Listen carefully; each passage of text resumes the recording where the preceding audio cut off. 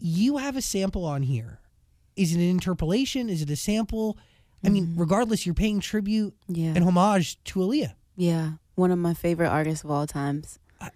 I always say that the moment that I felt moved by music, it was that whole era, which is why I'm typically stuck in the late 90s to the early 2000s, obviously, with Motivation. But the best era of music. The best era of music. I mean, and the feeling. It's the feeling of the record, which is why I feel like out of everything that I've ever created, like, I'm like, no, this is the first. And it wasn't the obvious, you know? Like, for me, I was even in my head, I'm like, no, it's supposed to be this up-tempo thing, like, super high energy, motivation, but, like, times 10, you know? But this record, literally, it was a unicorn. It landed in my lap. Like, I had a conversation with Stara, who is, like, a big sister to me. Like, I trust, like, her to no end.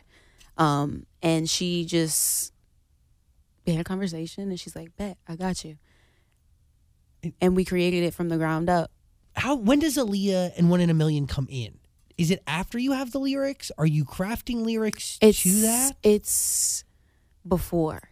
It's before. Yeah. So the production, like, drum pattern is there. Got it. So then you build from that. You build from that.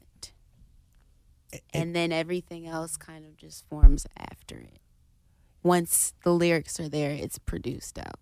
Is there pressure or even more nerves incorporating Aaliyah into this record at all? That's always something I think about because obviously, like, I'm compared all the time.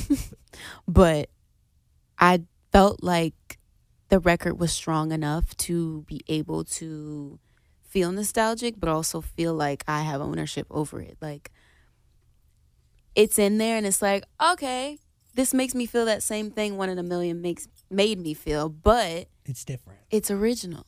Yes. I felt like it was original enough, so I didn't, like, really stress too much over